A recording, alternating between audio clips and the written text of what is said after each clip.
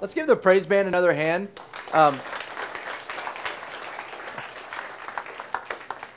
Due to me, this was Jeremy stepped up and did amazing stuff and put together a praise band team last minute, and so I want to thank you again. That was fantastic. And if you are participating in 40s Friday, will you stand up? Stand up, 40s Friday people. Y'all are awesome. Y'all look fantastic. Quick note, while it's on my mind, because I'll forget if I don't say it now, if you are dressed up, if you will stay after chapel today, they want to get a picture of all of you. So if you'll stay after, that'd be great. Other than that, so I can stop taking all this time, we have a real treat today. Pastor Chris Williams is gonna come and join us. He is the pastor at Fellowship Greenwood. Many of you probably know him. So we're excited to have you here. My pleasure. Are you okay with it right there? That's fine. Okay? You leave it right there. All right, awesome. Hey, man, thank you, John. I appreciate that guy. How about you guys? Yeah. Give him a round of applause. He is a good man. Appreciate him. Man, I just love coming to Calvary. And I'm glad to know it's 40s Friday because I thought, well, I missed out on something. Where's my zoot suit? You know, I wasn't sure what was going on. But anyhow, so glad to be here. I don't know if some of you guys know or not, I'm a two-time graduate of this place. And I have a great fondness for getting back on campus and just love being here. I know some of you guys are visiting your high school students, kind of checking things out. This is the place to be, so just staying, you know. So glad you guys are here. But John gave me a list of topics to talk about, and so I thought I'd talk about all of them, so I hope we have time. No, well, the one I wanted to talk about is, well, it's the problem of humanity that we all deal with. It's that problem of, well, that discontentment. Isn't it hard just to be content in where we're at and what God has for us and what we have at the moment? I mean, discontentment is one of those things, it can just sneak up on you out of nowhere like a ninja, doesn't it? I mean, just think, you know, you're at the mall, you get you a new shirt. You know, I look good in this. I mean, you know, for us guys, like the sleeve's just the right tightness. You know, it's like a medium, right? Looks like you got the right size arms, you know. It's just the right size shirt. You're like, I look good in this. You're feeling good. And then you walk out and you see someone who really wears it well.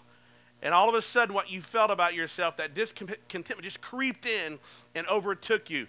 Maybe you've been working hard. You finally saved up the money. You got an upgrade to your car. And you're like, man, this is looking good. And then you look over, and, well, the guy at the light, he has, well, one that's just a bit shinier, a bit faster. Happens often. I drive a Honda Accord off-road edition, and every once in a while I pull up to one of these big pickups, and, well, my discontentment creeps in. My Honda Accord doesn't seem like it's an off-roader anymore, right? But discontentment is one of those things. It just creeps in on you. It just kind of shows up. And here's the thing. If we're going to live the life that Jesus redeemed us to live, if we're going to live the life that he has come to give us, then, well, we've got to learn that, well, possessions and stuff are not the foundational elements of life. They're just not. They can be nice add-ons. They can make life easier, but well, get our true meaning. It's not where we find our purpose. It's, well, not where we're going to find our contentment. So one thing we need to do first off is, I think a lot of times we use the same dictionary, but our same vocabulary, but a different dictionary. So let's define some terms. What does it mean to be, content? First off, contentment is not laziness, okay? It's not laziness. It's not selfishness. It's not complacency. I mean, the Bible denounces those qualities, right? The Bible says it's not good to be lazy and selfish. So that's not being, content. It isn't happiness with mediocrity. Like, I'm just happy with, mediocre things. That's not what it means. You see, our God's an excellent God, and whatever we do, we should do, well, for his glory with excellence as best we can. So what does it mean to be content? Here's the definition. Content, the way the Bible uses it, is it gives the idea of sufficiency, that something is enough. It is an inner God-given sufficiency which does not depend on material circumstances. So what we have, including our financial status, our material possessions, our physical appearance, it's enough. It's enough for the day. And then guess what happens? We're free from the toil of our circumstances. We're not tossed to and fro depending on how the day's going or how people are treating us or what we have. We can be content. Paul's use of the word in 1 Timothy and some of his other letters gives us the idea that it's this inner God-given sufficiency, that real biblical contentment is something that God gives us. It's something that he gives us, and it doesn't depend on stuff. It doesn't depend on status. John the Baptist, he used the same word when he urged his listeners to with their wages in Luke 3:14. Remember, Jesus implied the importance of contentment when he warned, hey, be on your guard against every form of greed. And then in Luke 12:14, the writer of the Hebrews, he contrasted greed with contentment. Do you recall that? Here's what he says. He says, let your character be free from the love of money, being content with what you have, for he himself has said, I will never desert you, nor will I ever forsake you, so that we confidently can say, the Lord is my helper, I will not be afraid. What shall man do to me? So contentment really has to do with recognizing the sufficiency of what we have, especially what we have in Jesus. Amen? That is what contentment is really about. And let me tell you, that sets us up to live in a great manner. It sets us up to live in a way that is freedom. How many of you like to be free from these things that hang over our heads, that we're always striving for something else? We're always looking for more. So let me give you some benefits of contentment. Let me tell you, all through the New Testament, obedience to God's word brings reward, doesn't it? And so if we can obey God in this area and learn this godly, spirit-fueled contentment, it's going to bring some benefits to our life. So let's talk about some of those. One, contentment allows current enjoyment over constant striving. Have you ever been that way? You can't enjoy today because you're striving for what could be down the road. Maybe that's you today. You're a student, and you really can't enjoy being a student. You really can't enjoy your classes. You really can't enjoy the relationships, because all you can think about is that one day when you graduate and life starts. Let me tell you, life has begun already, and you're living it today. Don't miss out on today because you're always striving for tomorrow. So contentment allows current enjoyment over constant striving. You know, it's those someday I'lls. You ever have those? Someday I'll graduate, and then, I'll start enjoying life. Someday I'll get a better paycheck, and I'll get to do this. Or someday I'll buy a car or a better car. Someday I'll get married. And we're always discontent when we live in a someday I'll life. When you're always looking for what you might do one day, you'll never enjoy today. Secondly, contentment gives freedom to recognize and be genuinely happy for another person's successes. You know what happens? When we live in a spirit-fueled contentment, we can really rejoice with our brothers and sisters when they're succeeding, when they're doing things well. You know, I know a lot of times when we're in class, it's hard not to be a bit competitive when, maybe someone is getting better grades than you, or they're beating you on the field, or they're putting up bigger points in the game, whatever it may be. But, being content with where you are allows you to truly rejoice with your friend because they're doing well, they're doing okay. Contentment releases you from those unhealthy comparisons, those unhealthy competitions. So now when you got your medium on and you see a guy that's got some real guns, you're content with what you got, your little pipes, all right? You're happy. You're happy with it. You're happy. You see, that's what contentment does.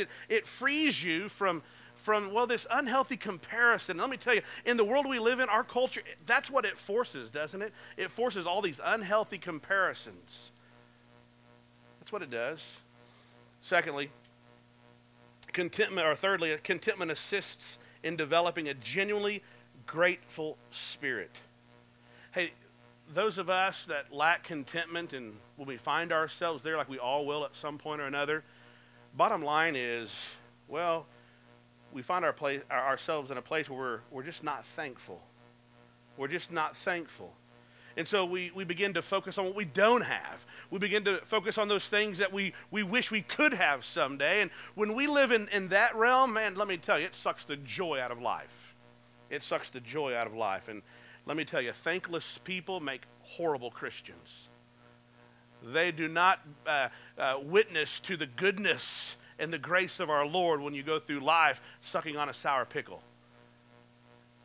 And so these are some of the benefits of contentment. And so Paul, he kind of one-ups this whole idea of contentment. And he says contentment has a really good partner. He partners contentment with godliness. And really, it's no surprise that Paul addresses this whole idea of contentment with Timothy. Timothy was his young protege. With all that this young pastor had to face in Ephesus, this church he was pastoring, contentment might have seemed a bit elusive at times for this young man in the ministry. I mean, false teachers were assaulting Timothy's message. Some of the folks were down on him just because of his age. And, well, the needs of the widows were growing faster than he could meet them. And, well, it would be easy to get down on yourself and to allow discontentment to creep in and to overtake you and to steal your joy, when they could easily hamper anyone's desire to go and to serve. So in Paul's first letter, he shows the importance of contentment and how it intertwines with another crucial characteristic called godliness. So if you got a Bible, open to 1 Timothy chapter 6. Open to 1 Timothy chapter 6. I want to read a few verses to you here, starting in verse 3. And so Paul is saying, if it indicates a different doctrine and does not agree with sound words, those of our Lord Jesus Christ, and with the doctrine conforming to godliness, he is conceited and understands nothing. But he has a morbid interest in controversial questions and disputes about words, out of which arise envy, strife, abusive language, evil suspicions, and constant friction between men of depraved mind and deprived of the truth, who suppose that godliness is a means of gain. But godliness actually is a means of great gain when accompanied by contentment. For we have brought nothing into the world, so we cannot take anything out of it either. If we have food and covering, with these we shall be content. But those who want to get rich fall into temptation and a snare, and many foolish and harmful desires, which plunge men into ruin and destruction. So, Father, we pray you would simply help us now by filling us with your Spirit and teaching us, helping us to have this Spirit-induced contentment fueled by godliness, that we might be believers who live a life that, well, highlights the majestic name of Christ in our words, in our thoughts, and in our actions. In your name we pray, amen. So in 1 Timothy here, Paul is describing these false teachers who with them and some other bad elements have well infiltrated the church, and well, they're thinking, hey, we can kind of have this false piety, this false religiosity, then we can make some money on that. Well, this has been something that's been going on since the very early church. We see it going on even today in certain strands of the church across the world. I mean, there is money to be made in religion. There is. When you see some of these TV evangelists buying $50 million jets, apparently there's some cash to be made. Now, what does Paul have to say about that? Well, Paul has a grave warning for those individuals. He warns Timothy to avoid that ungodly, wicked thinking. Paul then encourages his young friend that true godliness has a very real reward of its own. It's this enhanced, super-powered contentment. How many of you like to have this Spirit-empowered, super-powered contentment? I tell you, that's the kind of life I want to have. And guess what? If you're a believer in Jesus Christ, this is a life that you could have as well. You don't have to be a Christian to experience contentment. Anyone can do that. But you do have to know Jesus if you want to live in this manner Paul's speaking about. This is a Spirit-induced, Spirit-empowered contentment. And so when we speak of godliness, well, Paul's meaning way more than some external piety, isn't he? It's not just something that we do, but it's godly. Godliness is the way we live our life with Christ in clear focus. It's where he is our aim and our purpose. We have this just prevailing desire to obey him. You know, the life of the disciple really is what? To deny self, to obey the scriptures, and follow Jesus. That is the life of the disciple. That's what Paul is calling us to do here. So what are some benefits of godliness? Real quick, again, when we obey Scripture, it always brings rewards. So what are some of the rewards here? Let's look at them real quick. The benefits of godliness. Godliness increases our sensitivity towards God and with others. It increases our sensitivity to God. You know, even some of you, you're at a Christian school, a great gospel-centered, Scripture-laden school, but sometimes even here, it becomes hard to be sensitive to the things of God because we hold the things of God on a regular basis. We're always studying God's Word that it can become, less than holy to us. And so one of the benefits of godliness is that it induces this sensitivity toward God that is, only given to us by His Spirit. It also makes us sensitive to the needs of others. That's part of being a Christian, isn't it? Bearing burdens for one another, loving one another, caring for one another. Isn't it easy to get busy with your life and you kind of have blinders on? Maybe you walk right by someone in the cafeteria, or you have class with them, or you walk by them in the dorm room and you don't even know what they're going through because you've lost this sensitivity towards others. Well, godliness gives us that. Secondly, godliness increases the ability to differentiate between the things of the world and the things of the next world. Listen, this world, it's got a lot of alluring, shiny, wonderful things. And they're not all bad in and of themselves, but when they take our focus off of Christ, that's when we get ourselves into trouble. You know, this is a quote. My wife is doing a Bible study on the book of Joshua, and she shared with me last week is the heart will not love what the mind does not know. And so if you really don't know the Christ of the Scriptures, you will really never be able to love Him.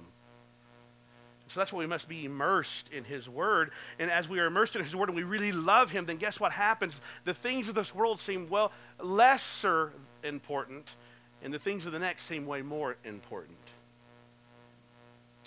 And then we're better able to make discerning priorities and avoid the pitfalls of immediate gratification and fleeting pleasures, because we understand that there's a greater reward to be had. Another benefit of godliness is it fosters a willingness to live within the limits of the day. Rather than sinking into self-doubt and pessimistic dissatisfaction and grumbling, godliness helps us to rest in the Lord and to give Him our cares, and we have great encouragement and great hope with that. So we look to Paul's affirmation here. Godliness plus contentment brings great gain. Godliness plus contentment brings great gain. And that gain goes way beyond material wealth, which can be destroyed by a tiny little moth or oxidation. It can be stolen by thieves. But what we get here is this imperishable treasure that is so precious and wonderful. It's the treasure of heaven with our Savior forever. It gives us that inner peace and that satisfaction that being can bring. It allows us to obey Him better and to love Him more, and simply to know that He is so extremely generous for bestowing upon us all these wonderful and amazing gifts. So godly contentment, that's what we're after, isn't it? A reverent and joyful spirit that celebrates all that God has given us. Now that is great gain. When you can look at what you have today and you can be content. You say, well, yeah, Pastor, all my stuff will fit on my bed. I can roll it up in a sheet and I can move down the street tomorrow. Oh, but that is a grace of the Lord that He's given you. The relationships that He's given you. That's great gain. This past Wednesday, I was at one of our senior adult luncheons.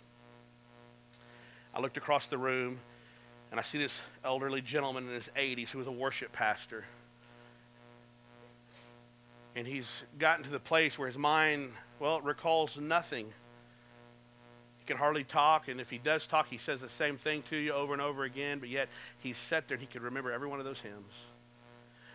And then I look over here and I see this big man who played for the very first Chiefs Super Bowl team, one of the manliest men you know, who's now very small because 80% of his body's eaten up with cancer, and he's just days away.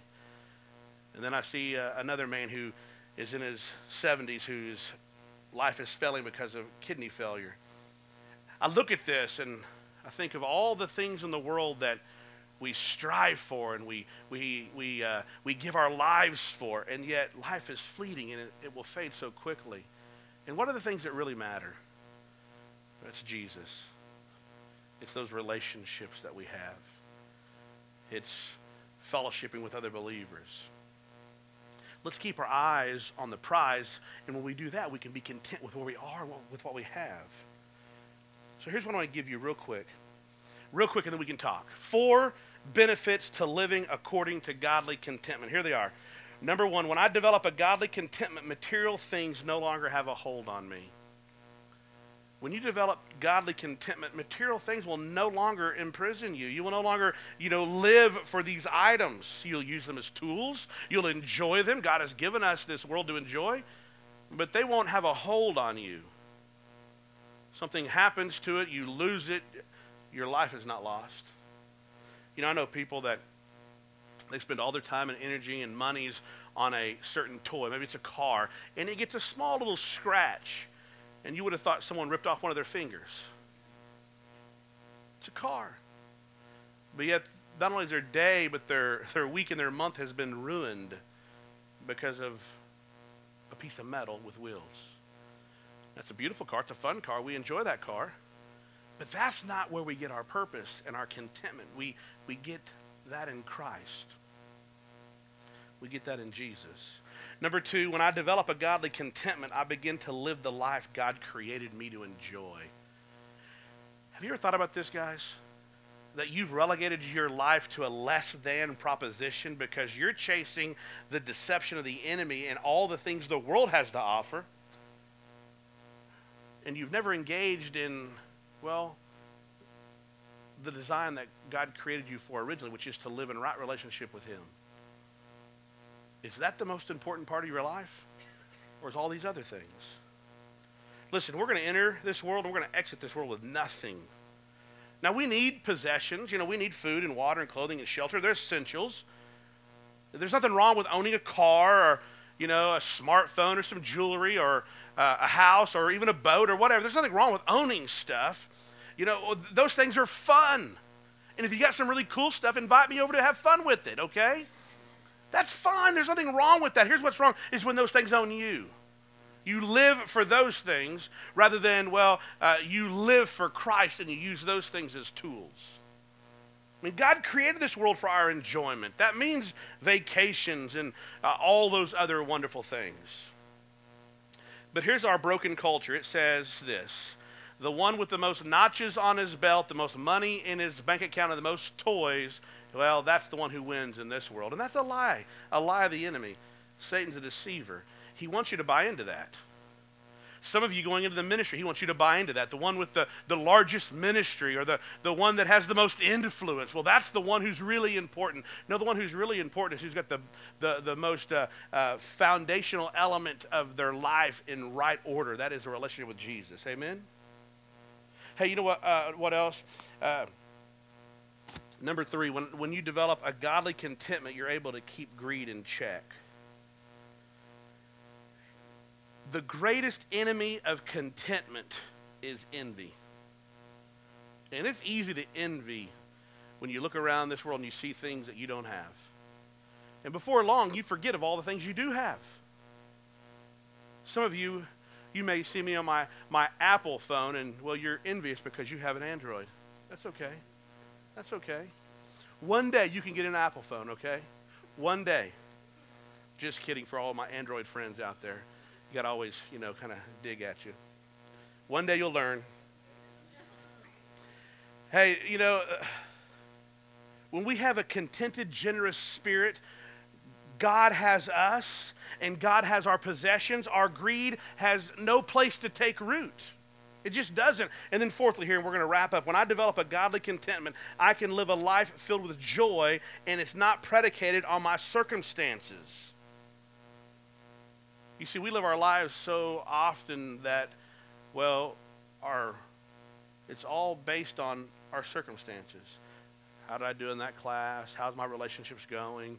How much money do I have? What types of things do I have access to? And that's what brings us our joy. Well, regardless of our circumstances, we can have contentment in Christ. He said we can have contentment. So here's the thing. You say, I want that life, Pastor Chris. I want that. How do I go about it? Just real quick, and then we can have a little discussion here. Here's how. First off, there in verse 18, if you see it there, is simply just do good. Do good. Use your money and your stuff for worthwhile causes. Use the things God has given you to be a blessing to others. Do good with it. You got a sweet, awesome car? Give somebody a ride. Give somebody a ride. Maybe deliver some meals for, Meals on Wheels, or one good meal here locally. Use your car for a ministry tool. You need some help? Hey, man, call the school office or call a local church and say, hey, do you have some maybe senior citizens who need rides to their doctor's visits? I bet they do. And you know what? You could learn a thing or two from those wise, aged saints. Secondly, be rich in good works. It's there in verse 18. Give yourself as fully and freely as you give your material possessions. Sometimes it's easy to give our stuff. Hey, borrow this, borrow that. But giving of our time is a lot different. Give of yourself. Serve. Be irrationally generous with your time. Volunteer. Serve in the ministries of your church. Serve those here in your school. Make disciples. Serve one of the great ministries that are here in our city, the ones you see on the wall here. Call them and say, hey, what can I do for you? Serve. Give of yourself. And then thirdly, be ready to share with a spirit of irrational generosity. Always be on the lookout to meet needs. And when you live a life like this, it's going to be real hard for you to always be inwardly thinking about yourself. It's going to be very hard. Bottom line is this. Here's what I want you to hear as you walk out of here. Work for the next world and its rewards, and not this world and its rewards. Let me pray for us, and then John's going to come. Father in heaven, we love you. You are awesome. You are awesome. You are great and greatly to be praised. And Father, we simply pray you would help our flesh, to see you as you are, high and lifted up. Oh God, help us to stay focused upon you and your goodness and your grace, and not to, listen to the lies and the deceptions of the enemy and be inwardly focused. Father, help every one of us in this room to develop this godly contentment that would bring honor to your name, glory to Jesus, and be a testimony to those who believe and those who don't. In Christ's name, amen. Amen. Thank you, sir. That was fantastic. You bet. You bet. And it sparked a lot of questions.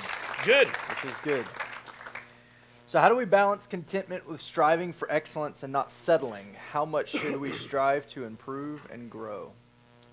No, excellent question. Well, one, our God is a God of excellence. He requires us to serve as the most effective you. So I want to be the most effective Chris Williams that I can be. And so that's going to look different than, John. It's going to look different from maybe these guys I listen to their podcasts. Maybe I can't be a Matt Chandler or a Francis Chan, but guess what I can be? I can be the most effective, most prepared me. And that's what it's all about. You serve with excellence in, the resources and the abilities God has given you, and that's the expectation. Here's what happens. It's when we start striving to be someone that we just can't be, is when we fall into trouble and discontentment. Well, I want to preach like Billy Graham, or I want to preach like one of these well-known, polished speakers that God has given wonderful gifts to, and they're a blessing to the church at large. When I try to serve like them, I'm always going to be discontent with who I am. And so I want to serve as the best Chris Williams that I can be. And when I do that, I work hard, I prepare, but I'm not striving to be something that I'm not. I'm simply trying to give my life to bring glory to Christ. So if you don't meet that expectation, I guess you're saying there's an expectation there. Is that, and that creates a discontentment in you, Mm-hmm. is that a godly discontentment? Should I be discontent in my lack of meeting an expectation?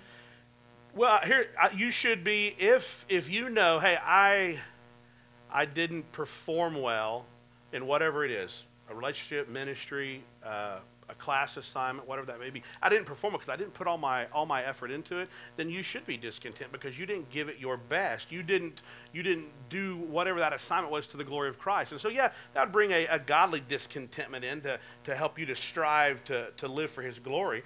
But if you say, hey, I've given it everything that I had, there's nothing more that I can do, well, then simply you've served Him with excellence. And everyone's excellence is going to look a little differently. So I think this question's similar to the follow-up I just did. So if you feel like that was an adequate answer, I'm going to ask it anyways, though. Yeah, go ahead. Please speak to God stirring up discontentment to lead us to follow His will. Is there a godly discontentment to seek more? Yeah, well, for sure. I mean, obviously, if we're discontent in our walk with Christ, I think the Spirit of God does move us in that regard. When I'm discontent with where I am in the faith, well, that's a godly, Spirit-fueled discontentment, and that's a good discontentment. It's good when Jesus is calling us to give more of ourselves, no doubt about that.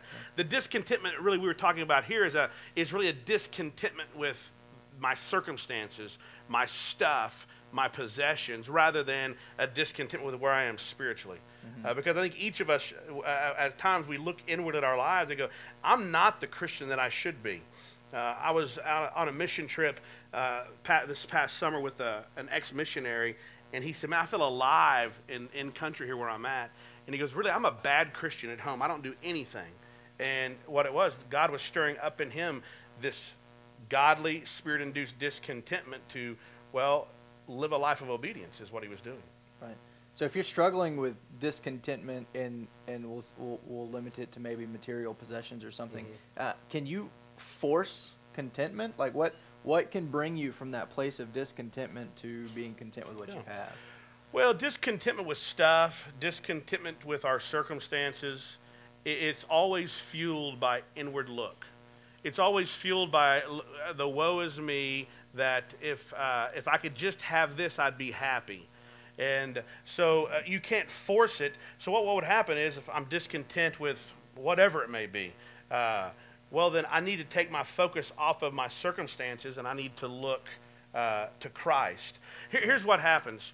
So oftentimes, we are so focused on all the things we don't have, we never look at what we do have. And then if we just take our eyes off of that and look to the graces that God has given us, all of a sudden we realize all these things that we were worried about and we were, maybe not happy with, well, they kind of fade into the background.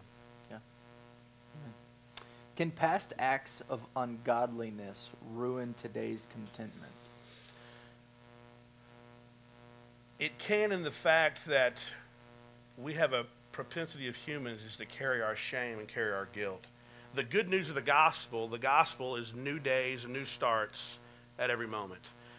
If we confess our sins, he's faithful and just to forgive us our sins and cleanse us of all unrighteousness. And so let's say we've done something in our past that was, and we know is downright sinful, and we're carrying maybe some of the consequences of that. There could definitely be some godly sorrow knowing that I had done something in my past that caused this heartache, and maybe it's still causing me some real ramifications today. There's some real consequences that I'm dealing with because of my action. That would be more of a spiritual discontentment that I want to strive to be better. But on the flip side of that, make sure we always understand, let's don't carry our guilt and our shame. Christ has taken that on the cross. Here's what I want you to hear. When Jesus died on the cross, he took your sins and he placed them on Christ. Christ took the wrath that you deserve because of your sins on his shoulders, and then he took his righteousness and he put it on your shoulders. And so today, if you're in Christ, regardless of what you've done in the past, as Jesus looks down upon you, as the Father looks down upon you, he no longer sees Chris Williams, the sinner, but he looks down upon me and he sees the perfect, unblemished obedience of his Son. He looks at me and he sees, well, that I obeyed in all the ways his Son obeyed. He no longer sees my sins. And we got to remind ourselves of the gospel every day. We got to remind ourselves we don't carry our guilt with us. Christ has taken that. We like to pick it back up and carry it, though, don't we? But there's no need to. That's the power of the gospel. Amen. Last comment. Thank you for the very timely message, Pastor Chris. It's much appreciated. And that was our last question. And I want to ask if you would close us in prayer. You bet. And then I've got just one or two things to mention. Yeah, let me pray. Father, we love you this morning, and we are simply thankful for the gospel, that the gospel does save, that the gospel does give new life and make new creations. And I pray, Father, for any person in this room who has sinned as every one of us has. The Bible says, for all have sinned and fallen short of your glory. That, oh God, that we could hide ourselves in the righteousness of Christ. That you would help us by your Spirit to set that shame, that guilt aside, and rest in your sovereign care, in your goodness, and in your grace, and in your mercy. Oh God, would you help each of us to simply begin to live the life that you originally created us and you redeemed us to live, one that is in right relationship with you, with our focus squarely upon you in obedience to your words. Give us the strength to deny self, to obey the scriptures and follow your example. Give us this godly contentment in Jesus' name. Amen. Amen. Thank you, guys.